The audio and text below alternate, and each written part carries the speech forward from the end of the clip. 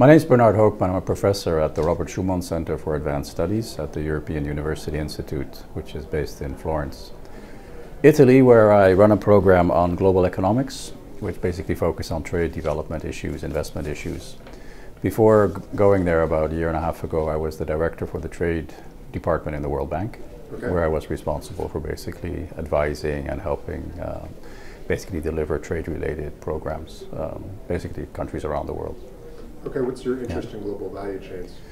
I got into global value chains basically when I was at the World Bank, when it was clear to me we were doing a lot of work on trade policy, we were doing a lot of work on competitiveness, trying to help countries kind of figure out how to increase their export, but also diversify exports. And then it becomes very clear that if you look at the various policy challenges and frictions that confront countries, that the value chain kind of framework is a very useful one to use in terms of identifying really what are the binding constraints in terms of kind of ramping up the ability not just of a country to export into the world market, but also the ability of firms to actually use the opportunities of the world trading system by connecting to value chains.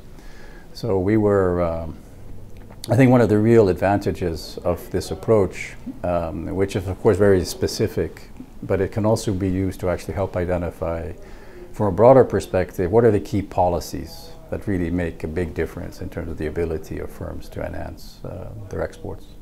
Okay, what do you hope to learn from this week or this summit? Well, partly because there's a lot of people here who come from, well, we have academic, people who have been very much involved in the research in this area, but we also have a lot of people from international organizations. So one of the things I hope to get out of the meeting is to get a sense of how the different organizations are using this concept or could be using this concept. I sometimes think about the value chain kind of framework as it's like an elephant, and people approach it from different perspectives. Mm-hmm. I mean, some people are very much focused on what happens to smallholders, to small firms, to workers. Other people have a much more macro perspective and saying really what we're trying to do is enhance the competitiveness of firms in a country generally, and then so they approach these things in very different ways, but the value chain framework actually helps everybody. So I'm trying to get it. I think I hope to get a much better sense of how people use the framework. Okay, looking ahead to the next 3 or 5 years, what do you think the challenges in the global that your institution will face that the value chain framework might help you address? Well, I'm at a university, so we don't really have a big challenge, but in terms of the research we're doing and the type of work I'm involved in terms of helping people think through how to deal with some of the big policy challenges and priorities that exist now. So I'm based in Europe, I'm a European. The European Union right now is flat on its back, very high debt levels, a competitiveness issue.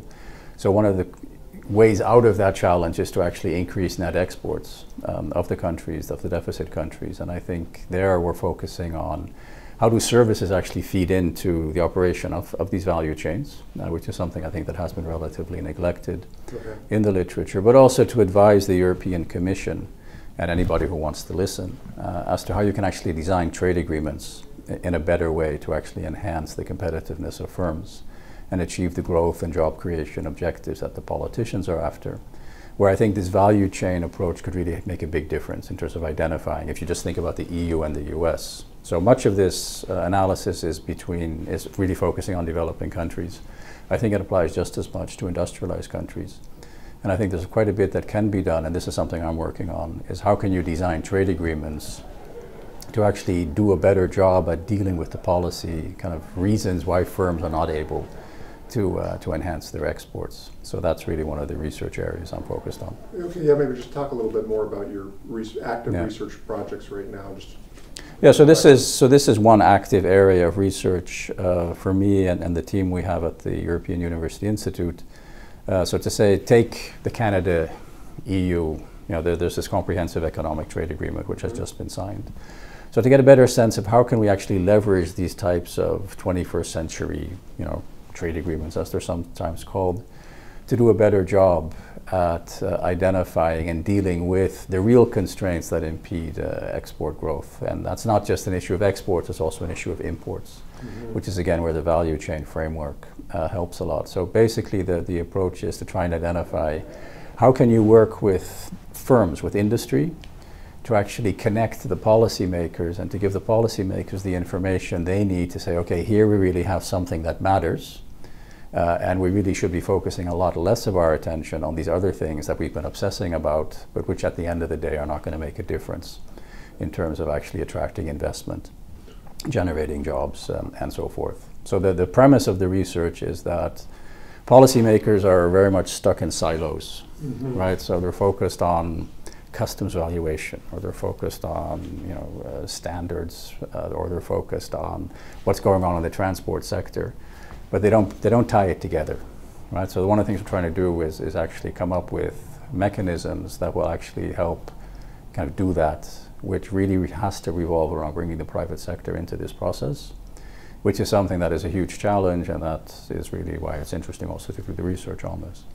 What are some examples of those things that are obsessed over that you mentioned that maybe the value chain framework can frame in different ways? I think tariffs would be one example where a lot of the negotiating attention is still stuck on tariffs and trying to find a balance in terms of tariff concessions and liberalization, which matters, but at the end of the day, if given an average tariff of 3%, there isn't a whole lot there. So I think you need to kind of shift a lot of that attention from traditional market access negotiations to a focus on issues that really raise trade costs for firms much more. And that involves domestic regulation. It's a complicated beast, obviously, certainly if you're a trade negotiator. But I think we need to help the trade negotiators and the economic policy makers actually focus on the things that actually create big deadweight losses, distortions. So that spending too much attention on things that we know as economists from all of the analysis we've done are not going to generate much in the way of big welfare gains, and shift that attention towards areas where that will be done, which are sometimes political taboos. But at the same time, I think it's our job to help identify, where the low-hanging fruit is that would make a big difference in terms of economic impacts.